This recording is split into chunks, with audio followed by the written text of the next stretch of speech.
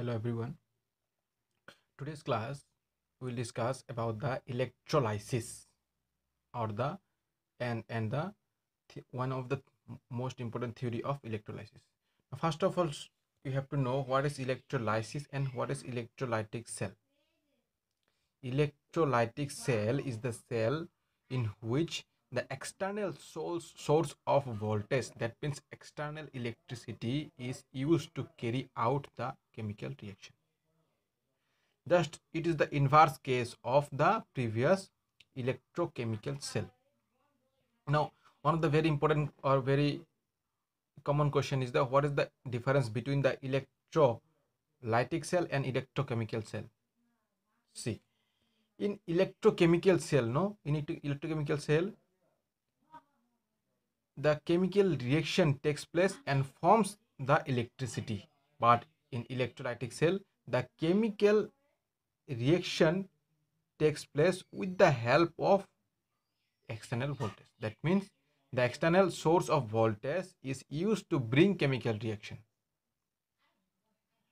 In simple word, in electrochemical cell, electricity is produced, but here in electrolytic cell, chemical electricity is consumed or used.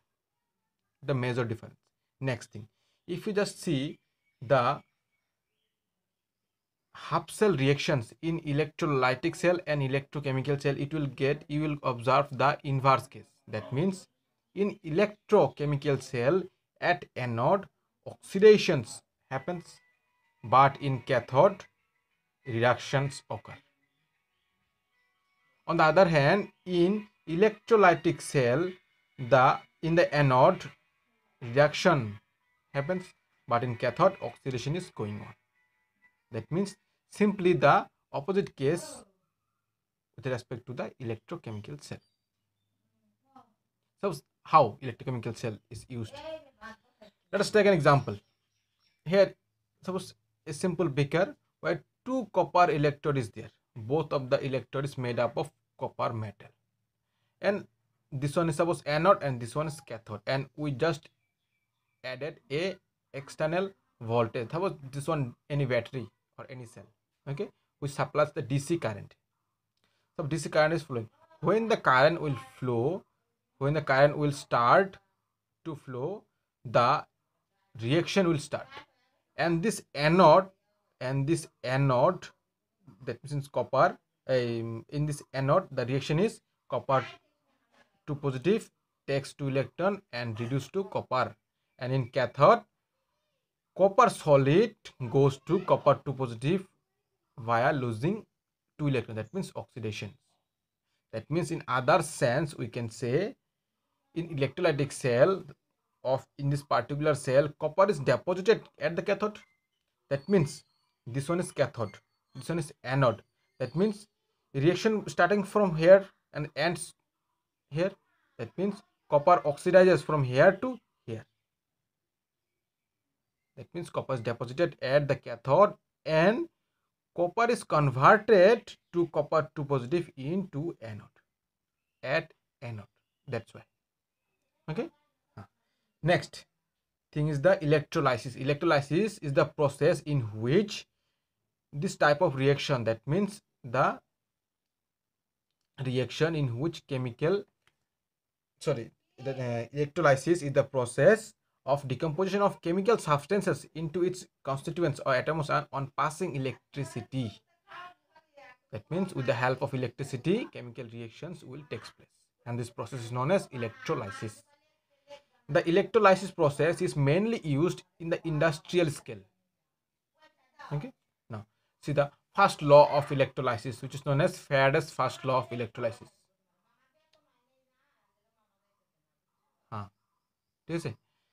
Next, see Faraday's first law of electrolysis. It states that the amount of substance deposited at any electrode during electrolysis is directly proportional to the quantity of electricity passed through the electrolyte. That means, suppose this is a cell, a simple container where two electrodes we added and they connected with external voltage. That means this external voltage will say, or the external voltage is directly proportional to the amount of the what amount of the quantity of the substance deposited in particular electrode.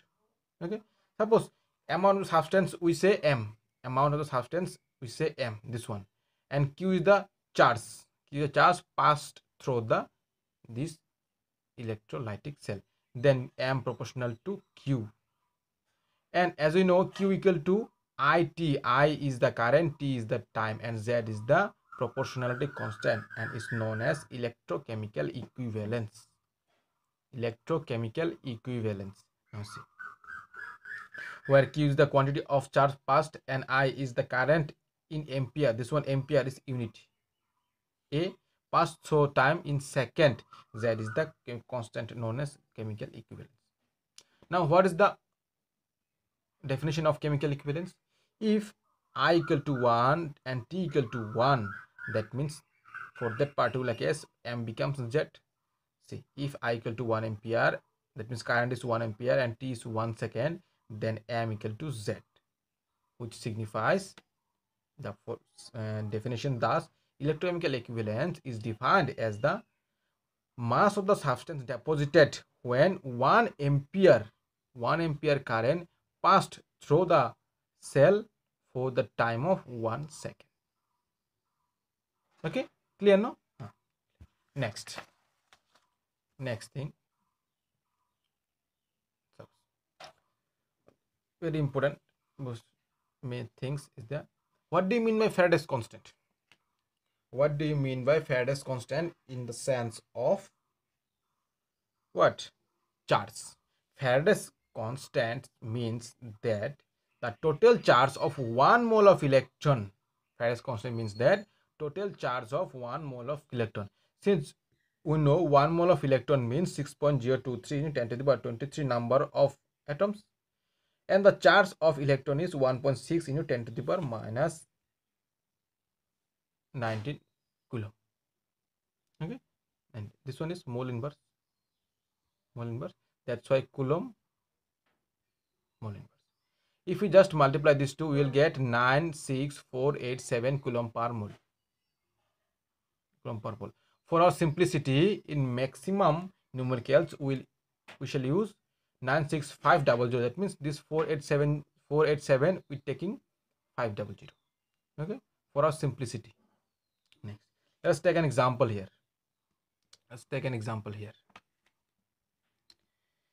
Question is there: how much electricity in terms of Faraday is required to produce 20 gram of calcium from molten calcium chloride? Suppose molten calcium chloride is in a container and passed electricity, then what will be the charge in the sense of Faraday? Now, as we know, m equal to zq, q equal to m by z. Z is the what? Z is the chemical equivalence, and z is equal to the atomic mass divided by valency into 96500. That means Faraday's constant. Okay, just put these values and you will get the result of 96500 coulomb. Okay, since it is q coulomb. If this is in coulomb, but if we want to transfer in Faraday, then obviously we have to divide with 1 Faraday. That means 96500. If we divide this one by this one, we will get 1 Faraday. That means q should be 1 Faraday for this constant. That means 1 Faraday charge produced or charge required to produce 20 gram of calcium from its molten calcium chloride. Okay, no? Next thing is the Faraday's second law of electrolysis. See, Faraday's second law of electrolysis states that when equal charges is passed through the different electrolyte, this different electrolyte maybe 2, 3, 4 maybe. Okay, mass of the substances deposited in directly proportional to its equivalent weight. Okay, equivalent weight, remember this one equivalent weight, that means it is connected to the normality. equivalent weight. Equivalent weight equal to the molar mass divided by the acidity or basicity, as I explained in the first chapter and also in class 11 also. Okay, which is directly proportional to the equivalent weight. Suppose let us take an example. M1 is the equivalent weight and E is the electricity for component 1. Here is the component 2, here for component 2. Then M1 by M2 equal to E1 by E2, as it says no, directly proportional to its equivalent mass.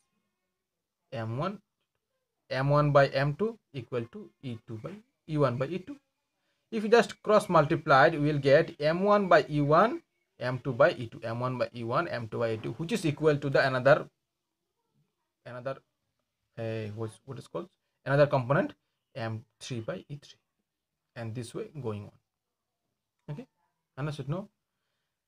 In our next class, we will discuss about the cell and the types of cell, and tomorrow, that means Saturday, we'll finish our chapter of electrochemistry. Okay.